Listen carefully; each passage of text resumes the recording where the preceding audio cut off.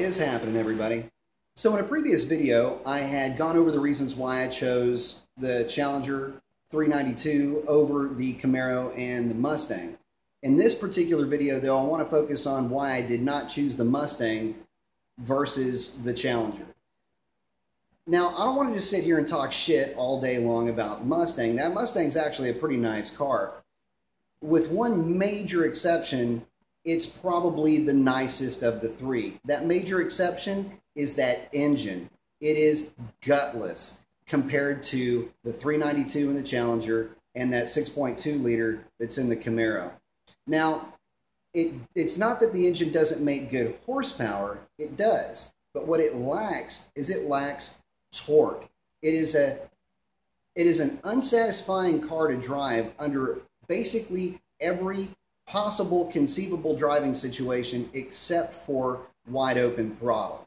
Now, the issue that I have with that is, look, under most driving conditions and most days that you're driving your car, you probably won't see wide open throttle, but you will see half throttle, three-quarter throttle, and where the larger engines shine is in the ability to get the car moving briskly under partial throttle conditions. That 5-liter just does not do it. In fact, that 5-liter didn't feel like it even woke up until about 4,500 RPM. Now, from 4,500 RPM on up to 7,000 RPM, it's an amazing bit of kit. But below that RPM, to be honest, the car felt like just a very strong V6. Now, I know a lot of you guys that have Mustangs, if you're watching this, are freaking out right now because you love your car, and as well you should.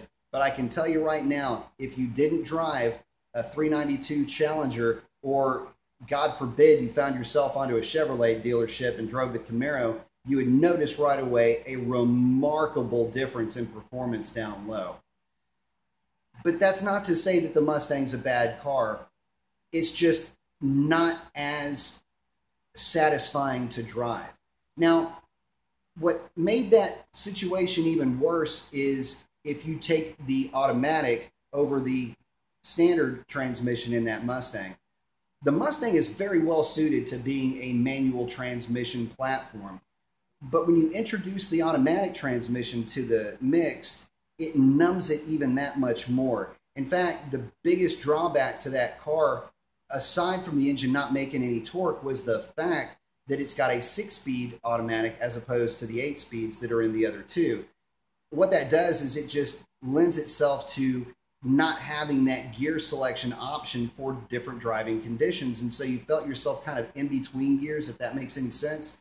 And in those situations, the car just doesn't have the torque to get the thing moving, and therefore it just accentuates that problem even further. One other issue that I ran into with the Mustang was the transmission tuning itself. One of the problems with it is because the engine doesn't have that much torque, when you're rolling onto the throttle, the car just doesn't really feel as eager to get moving as it does with the Challenger. So therefore you find yourself rolling onto the throttle just a little bit more, only to find that the transmission thinks that you're really trying to take off and you need to move quickly, so it drops every gear that it can to get you in the most efficient gear for wide open throttle applications. And in that case, the car just takes off and hauls ass down the freeway. Well, that's great, and that works fine only under wide open throttle conditions. But aside from that, again, very unsatisfying and a bit unnerving, to be honest with you, especially if you've driven one of these first. If you drive one of the larger engine cars first and then get into the Mustang and you're rolling into the throttle expecting that torque to somehow find its way onto the party, and then it's not there, and then it downshifts and the thing just hauls ass, and you go, whoa, wait a minute, that's not what I was asking you to do. Whereas if you drive the Mustang first and then drive one of these, you'll find pretty quickly that these cars here are going to be a lot more satisfying to drive. Now, here's kind of a beef that I have with Ford when it comes to that 5-liter that they're putting into that Mustang. First of all, hey Ford, why don't you put something with a little bit more displacement in that car? Quit trying to hang your hat on the fact that you've got this technologically advanced engine in the car that does nothing more than leave people wanting for more. It doesn't make any sense, especially when you consider the fact that the driving experience with a car like the Challenger, which is markedly heavier than that Mustang, this car, because of the way the transmission shifts, because of the torque of that engine, it feels light. Whereas the Mustang felt heavy under partial throttle acceleration. It just did not feel like there was anything underneath the hood of that car. So that being said, if you have a situation with a car that has no torque and then you give it a 6-speed automatic transmission that makes it even worse, it just makes it probably the worst combination out of all of the cars in terms of the performance package. Again, I don't see any reason why Ford keeps hanging on that 5-liter architecture. It's kind of played out as far as I'm concerned. I mean, it's been around for a little bit too long, and at least in that configuration. Why not bump up the displacement? Put a stroker crank in that thing, get it up to around 5.3 or, I don't know, 5.4 liters. You want to throw back in terms of displacement, Cobra R from 2000 had that 5.4, and it didn't seem to suffer too much from bottom end torque either.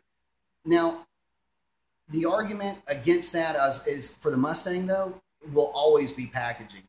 The overhead cam engines are much taller than the pushrod engines, and that makes packaging that type of architecture just that much more difficult. So I don't see Ford going to a pushrod configuration anytime soon, and I'm guessing that the geometry of how that platform's put together, and just the simple fact that the height of that engine is not going to allow for much more of a stroke, at least not in a warrantable short block.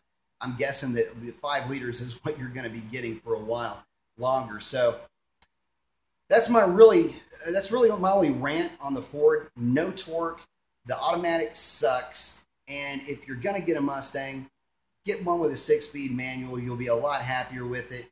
But if you want something that is going to have more of an American muscle car feel to it, Challenger is really the only one that's on the market right now that's going to scratch that itch. If you're comparing the Mustang to the Camaro, buy the Mustang. So at any rate, leave your comments below. Thanks.